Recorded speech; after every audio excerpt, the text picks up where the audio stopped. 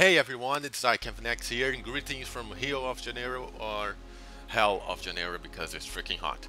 Well, today I'm going to be talking about Dragon Ball Super, which is something I have been meaning to talk about ever since, well, always. I have always been a Dragon Ball fanatic, and I'm sure most of my subscribers, or many of my subscribers, came to me during the Dragon Ball deep look videos phase.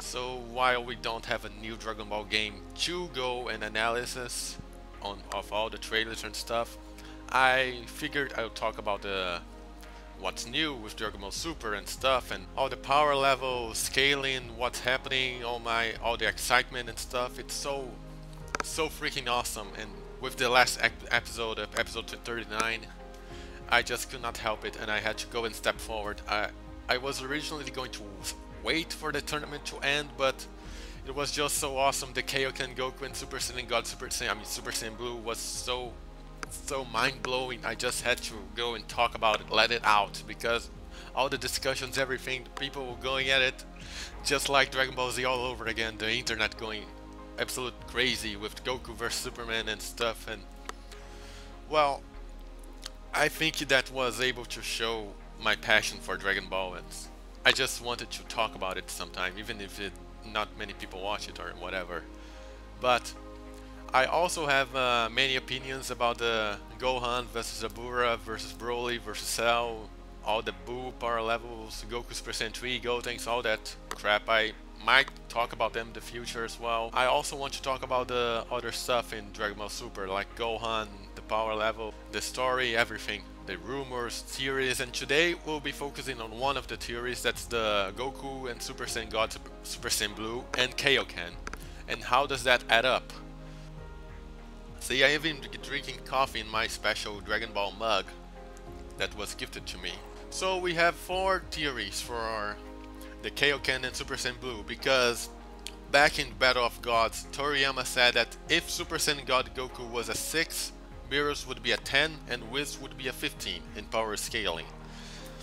But with Kaioken and Super Saiyan Blue, that has been stated to be stronger than Super Saiyan God, well, that just goes out of the window. So people have been trying to figure out how that stuff adds up.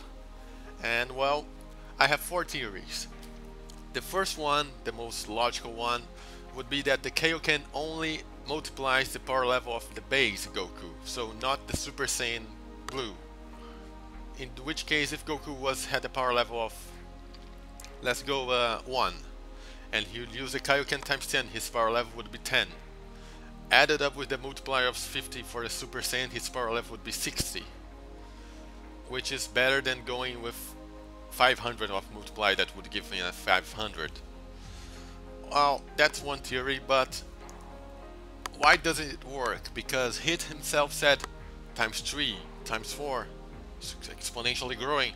It was like, it seems like he was feeling Goku's power level multiplying, not just the base. So that kind of doesn't want to work, but I think it can work. Hear me out. Goku, when he talked about the Kaioken, he said it was an incomplete technique, so that means it wasn't perfect. So maybe the multiplier wasn't working as intended, maybe it's not multiplying what he wanted to, or maybe it's just multiplying 10% of what he wanted, because he said there's a 90% chance of it failing. I know it's not doesn't have anything to do with nothing, but it's a theory. And another thing about theories is that every time a new preview of the next episode comes along, people go into these heated discussions about the power levels, and they mostly get it wrong by the next episode that it is old. They completely explain it, and it's nothing like the preview show. So there's that. I think that in episode 40 we'll get a better explanation in the sense of the power scaling.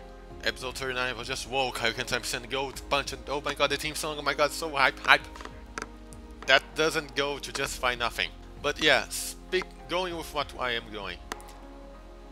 Tracing back the comment, the thought. Only 10%, of the power level would work. So in reality, a 10 times Kaioken with the 10% would only result in a double of the power. So that would kind of work. His 6 would go to 12, would be fairly in between Beerus and Whis. That could work as well. But I don't think that was the case as well. Another explanation is that his auras, the Kaioken and the blue aura, were separated. They could not merge. So that could also help me explaining the theory that it only adds up to only multiplies his base power level, not the Super Saiyan, because the auras are not together. Since it's an incomplete technique, he hasn't mastered the complete growth or his full power level multiplication. There's that. Or there's the other theory that it does multiply, and yes, Goku goes to have a power level of 60 against the Beerus and goes to have 6 times as power as Beerus has. And that would make him pretty much the strongest hit, because Hit will keep getting power boosts along the fight. And that is completely ludicrous, but Kaioken is a last resort kind of technique, so he will not be able to use it for too long. So the question is if he would be able to defeat Beerus and Whis in that short amount of time, which I don't think it's going to happen, because gods, during the Battle of Gods fight, every time Goku hurt Beerus, every time he did hurt him, he would heal right up. So maybe some part of his godly statue power stuff can go to self-healing. Maybe that's one of the advantages of being a higher ranking god. Then again, Goku did heal with that when he got his chest pierced by Beerus' hand. But I guess that will be settled once we get reactions from Whis and Beerus in the next episode, because Beerus was surprised, Whis wasn't. But Whis and Vados are two different, because they have never been shown to fight, never been settled on power levels and stuff, and they never commented, never show reaction whatsoever. They're just standing there analyzing, looking, learning. Whis and Vados probably know how the Kaioken works, how they can use it to better himself, how he can teach Goku to use it without the stamina dropouts. They know that. They are very perceptive into analyzing the weaknesses and strategies and stuff. After all, he did learn the Super Saiyan God and taught it to Vegeta, which learned to become a god by himself, with training. And the last theory that's completely controversial, completely madness, but I kinda like it because that's a fan chosen of mine, is that Super Saiyan God is stronger than Super Saiyan Blue, which completely contradicts everything, but I kinda like it because I prefer the Super Saiyan God than the Super Saiyan Blue transformation. I like the red a little more, so yeah, a little biased and stuff. And because I like that in their fight, Beerus and Goku were like, now I'm fighting at 100%, well, I'm fighting at 100% too! Then they would go and clash. Just the notion that Goku God, Super Saiyan God, managed to get Beerus that much angry was so fun, so mind-blowing, awesome. That fight is still the best one, since I actually made a music video about it. Yeah, I'm actually put it in the description down below. I digress. But yeah, with Super Saiyan God being stronger than Super Saiyan Blue, then the multiplier in Super Saiyan Blue would make him go up and beyond Super Saiyan God and stuff, and still be below Beerus' level. And now you may be wondering why Beerus has to be stronger than Goku. Because Toriyama said in a recent interview with Toyota, I don't know his name, but the one that draws the Dragon Ball manga that goes along monthly in the V-Jump. Toriyama said that he doesn't have any plans for Goku and Vegeta to surpass Beerus and Whis. So then Goku next week comes along with a Kaioken and surpasses everything, according to what Toriyama stated a couple of years back when he said that Goku was more than half as strong as Beerus. So there's that. Maybe that information's old. We don't know. So that wraps up my theories, and I think it was a little over, whoa, almost 12 minutes. That was surprising that I managed to talk this long. Then against Dragon Ball, so it's easy. And I have more plans.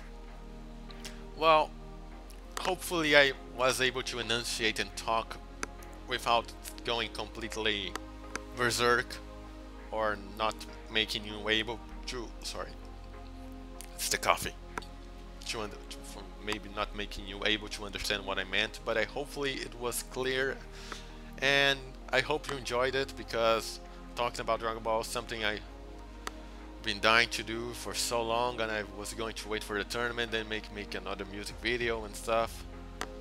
Well, just thinking about making this another consistent in my what do you call, uploading schedule. Yeah, let's say schedule, because I have no schedule whatsoever. So I hope you enjoyed it, and let me know in the comments below your thoughts, if you have any.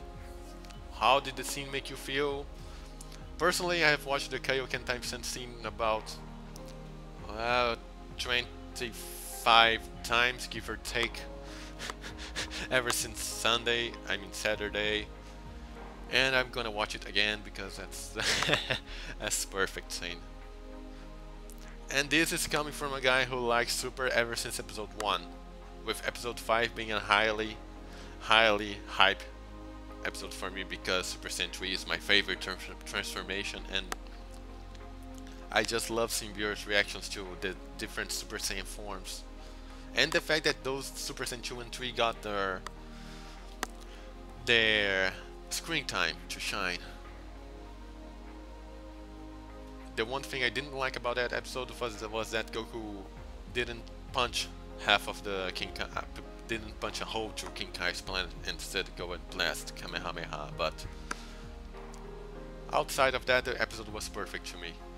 I only noticed the animation errors when people start complaining about it. So yeah, don't go to me when you want to complain about animation, because I often overlook it, because I literally don't pay attention to it during the first time I'm watching. I'm just like, wow. Though the choreography leaves a little to be desired, but Super has been increasingly getting better, and I wonder what's going to happen next, like most of you who are watching this, and all the fans out there. Well, this has been Kaioken SSB, and I will see you next time on Dragon Ball Z. I don't know how to call this series. Oh yeah, I got it. Stop this recording and stuff.